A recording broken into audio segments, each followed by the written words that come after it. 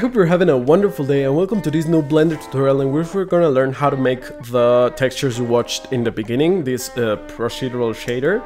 So first thing we have to do is like add our object. You can apply this on anything you want, but I'm going to apply it on a Suzanne so that it's a little bit quicker. And we're gonna add a modifier subdivision surface. If you're not using a Suzanne, this is not really necessary, but if you're following the tutorial just like I'm doing it, maybe add a subdivision surface so that you get smoother edges in which to apply the texture. Then we're gonna apply this modifier and then set the Suzanne to shade smooth. And now we're going to add a light so that we can see what we're doing with the texture, and we're going to move it up with G and Z, then a little bit to the front with G and Y, and a little bit to the side with G and X.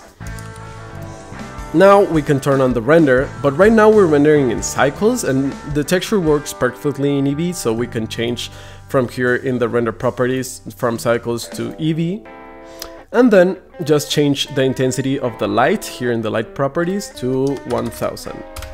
Now we can see what's happening in our screen. If you don't like what you're watching, you can like change it a little bit from the spot it's lighting.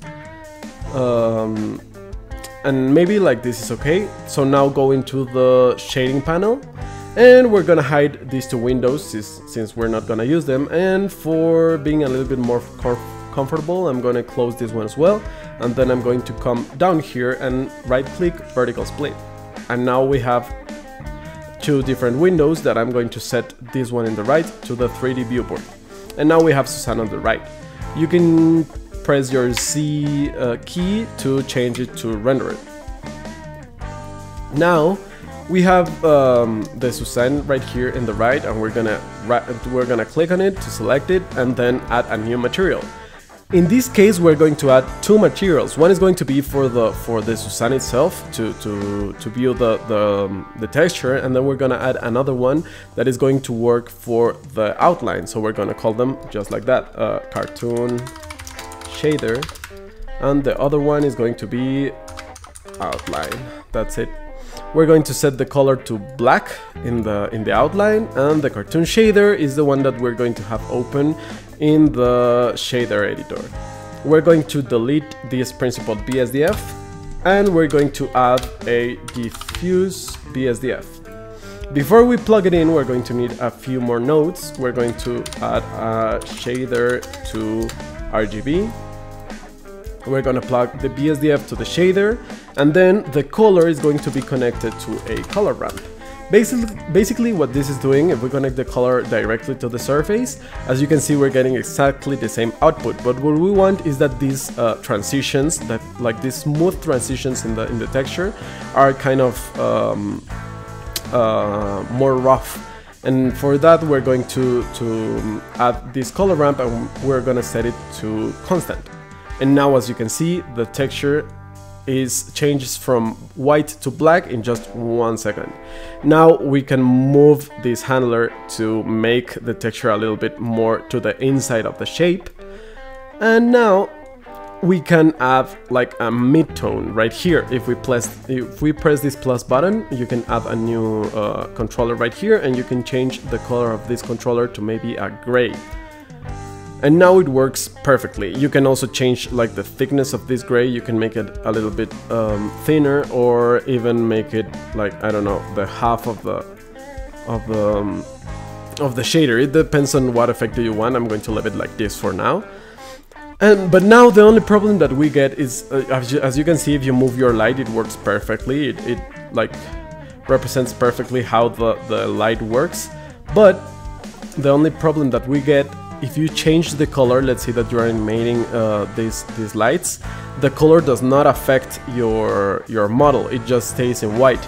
So what we have to do in order to fix that, it's really easy. Just move your material output to the right, and then select this diffuse BSDF, plus Shift D, and put it right here. And now, as you can see, the color of the light affects our models. This is just in case you want to animate a light or something like that. So now I'm going to leave my light in white, and we're going to come back into the Suzanne. we're just missing the outline of our texture, so we are going to go back into the layout since we're not going to use the material, the shader editor anymore. And we're going to select the modifier properties, and we're gonna add a modifier, a solidify modifier. So this solidify is basically going to add a new layer of geometry around our shapes we already have, like following the normals. And we're gonna set it like maybe to 0.06, we can change that later. And now we have to change the normals so that we flip them, so that the face that is displaying the principal face is inside of the shape.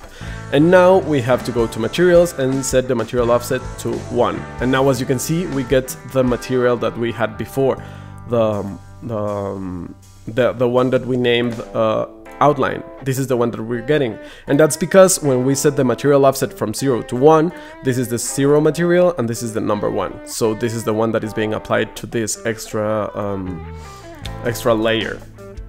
And now we're going to come down here so that we just want to see the inner sides of our model.